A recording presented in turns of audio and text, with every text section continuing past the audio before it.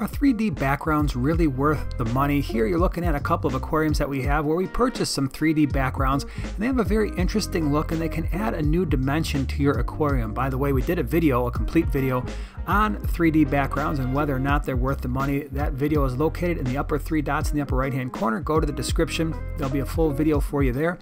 But this is a great idea if you're looking to enhance the look of your aquarium, give it a more natural feel, and some of these backgrounds can be really cool.